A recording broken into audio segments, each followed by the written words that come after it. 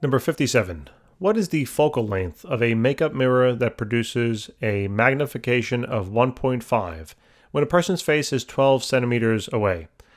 Explicitly show how you follow the steps in the problem-solving strategy. Yeah, no. I think you know by now what we're going to do. I think we're going to do it.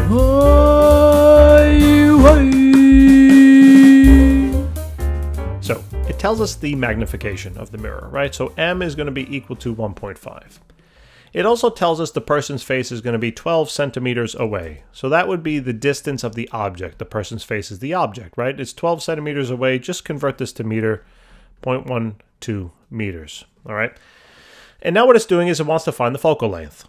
All right, well, first of all, so we'll write F as a question mark. First of all, knowing the magnification and the distance the object is, what I'm allowed to then do via this formula over here on the right-hand side is find the image distance, right?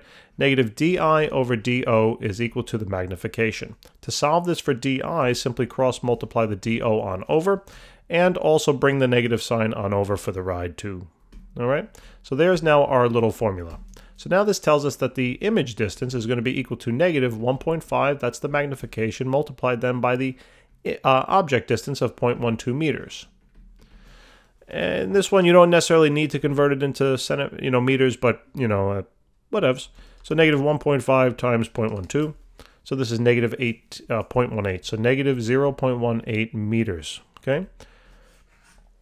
Now that is the image distance. So now to find the focal length, if I know the image distance and I know the object distance, well, I can use now that thin lens equation. It's also the mirror equation. So do, 1 over do plus 1 over di is equal to 1 over f. Solving this thing for f, well, basically all we got to do is just do a little bit of cross multiplication here, bring the f out of the denominator, and then this whole thing on into the denominator on that right-hand side. So clean it up a little bit.